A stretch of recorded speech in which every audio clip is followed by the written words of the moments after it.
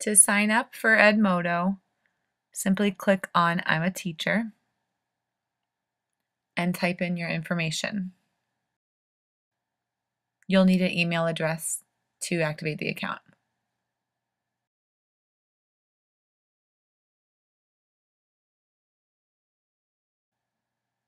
Next, you can find your school by typing your zip code, the name of your school, or the town. You can choose to connect with other teachers from that same community or go to your homepage. Once you have an account, it's time to set up your classes. Click on Groups and create your new classes. You can select a grade or a range of grades. I teach ESL at the high school, so it will be 9 through 12, the topic of English or language arts, and then ESL.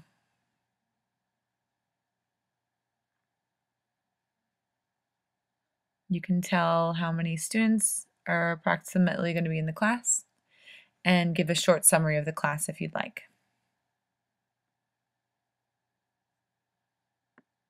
Now you'll need that code right there to give to your students.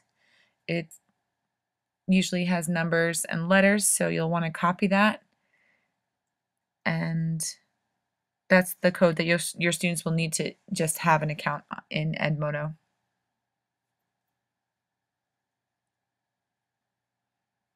I'm going to show you the most popular features here on Edmodo. The first one is Note.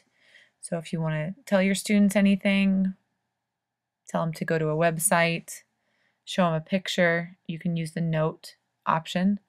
Alert I'll usually use to remind them of an upcoming quiz or homework or project. The Assignment tab is really great. This is where you might go into more details and have them pass in papers or projects. You can select the due date. You can lock it so that students can't turn in late work. That's up to you. The next feature is creating a quiz. We use this a lot to take online open notebook quizzes. I'm just going to make one on science. So you have a multiple choice option, a true or false option, a short answer option where they can write a paragraph or a sentence. There's a fill in the blank option, but you'll want to be sure to tell the students that they have to spell it correctly or the computer will find it incorrect. And there's a matching option. I'll show you what this looks like from the student's perspective in a little bit. You can randomize the questions if you don't want the students copying from each other, and also choose to not show the results or show the results. Next, you'll click on the date that you want them to take it by and write in the name of your class. Click send and it will upload to the students. You can also do a poll.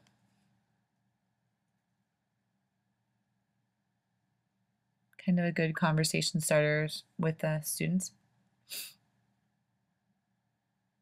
The next thing I'm going to show you is the library, which is basically a place for you to upload your documents, either to save your own work as a teacher or to share with your students. I'm going to make a few folders here. PowerPoints, pictures, notes. And you have the option right there to, share it with the students or to just have it for yourself. And then you can just upload what you want into those folders. to use later. Here I have a picture of some notes that we took in class. You also have the option to add documents from your Google Drive. So if you're already using Google Drive, you can kind of sync those up.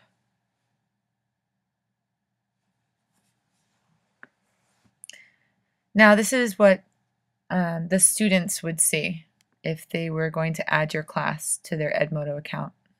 This is a fake student I've created.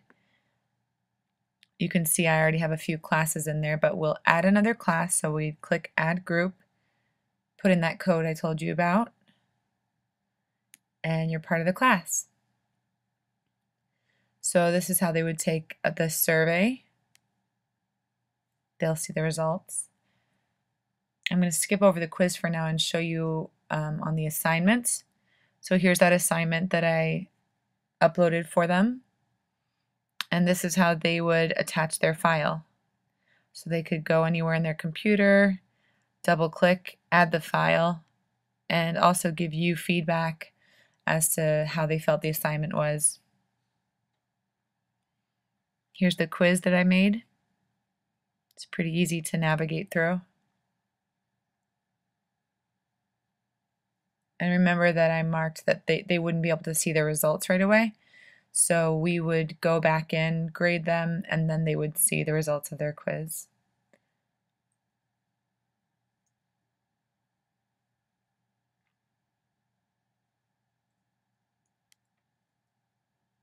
The students can also communicate with you, not directly to each other, but to you, the teacher, or to the whole class. For students to check their grades, they would click on the progress icon on the top of the page. And now I'm logging back in as a teacher to show you what it looks like when a student passes in a quiz. You can see here if it's blue, that means that you're required to grade it. Green is correct. And then you can also change the quiz options to have the students be able to see their grades. Let's go down to the assignment that the student passed in. You'll click over on the student's name, read their assignment, give them their grade. You can also, give them a lot of feedback that way. And that's it for now. I hope you enjoyed it.